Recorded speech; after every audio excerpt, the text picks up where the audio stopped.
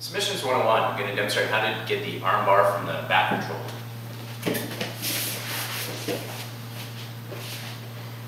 I have my hooks in, my arm around, I have an underhook here, might be here as well. So what Dan's thinking, he's thinking choke.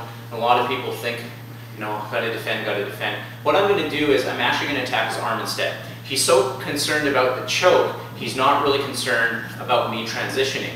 So I'm in here and here. What I'm going to do, it's a simultaneous move. So I'm going to shift out and I'm going to be pulling this out. So I'm here.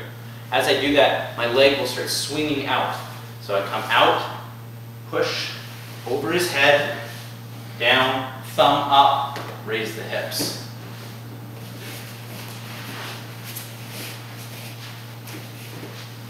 So I'm here. I've got control underneath. I will start flaring this out. This arm comes out, pushing his head, transferring over his face, thumb up, raising my hips.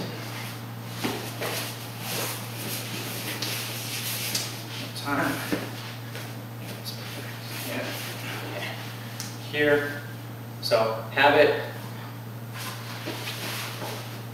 Knees together, thumb up.